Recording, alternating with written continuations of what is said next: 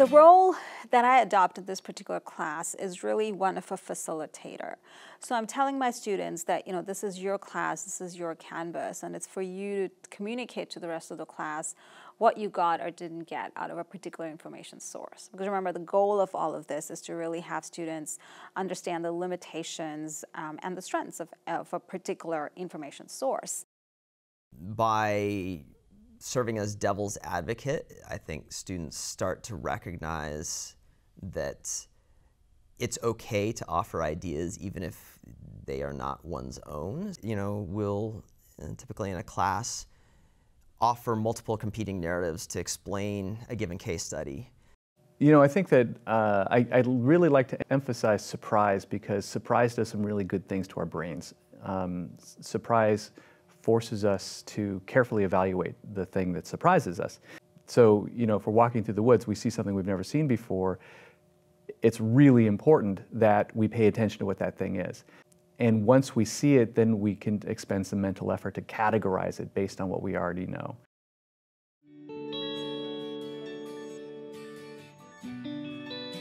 So for example, we'll go to the World Bank website and we'll look at their measurement of corruption across countries. And we'll say, well, they give a quantitative measure of how corrupt India is versus how corrupt Nigeria is versus how corrupt the United States is. But what does corruption really mean, right? How's the World Bank defining corruption? And how does that differ from how I might define corruption? Or how does that differ from what corruption might mean in a completely different political or social context? So really kind of unpacking the ideas and the assumptions that go behind the information sources that we trust, because we tend to think, oh, the World Bank, they're full of really informed individuals that know a lot, and that's true, but they also come with their own assumptions that we're trying to unpack. But we start off by experimenting with a new approach to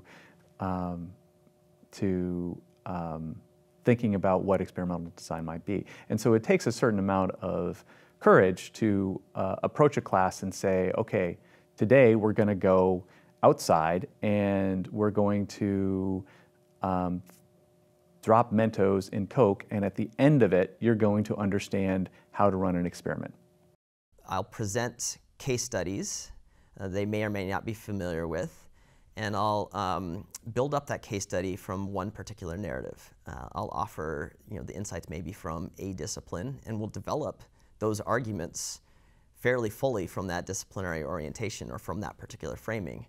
And then it might be that same day, or it might be on a following day, I'll present them with a different narrative that might come from a different stakeholder's perspective or a different disciplinary orientation, and we'll develop that one fairly fully and create the opportunity for students to, I guess, really find their footing in both explanations of a particular policy situation.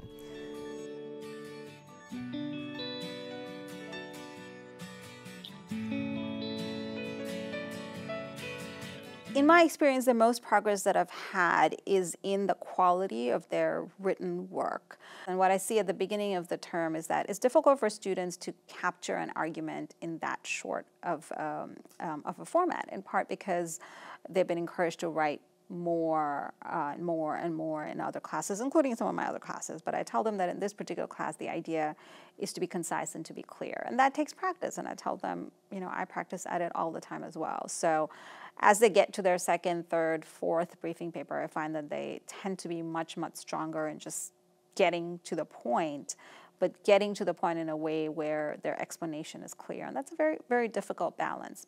My goal is to give them a structured environment where they can think about where, I guess, disciplined insights coming from those different perspectives can come together and inform their understanding of a real-world situation. So they are already aware that the world is complex and messy, and anything I can give them in terms of a framework to make sense of that, I would say is a net benefit. The students themselves are coming out of our classes not just with a set of tools and a knowledge base, but they're also coming out with the ability to thrive in a dynamic environment. So they can change as the industry changes, as their work environment changes, as their responsibilities changes, because they have the critical thinking skills and the creativity to take those capabilities that they've developed and very confidently adapt them to a new space. And that's what's going to help them to thrive.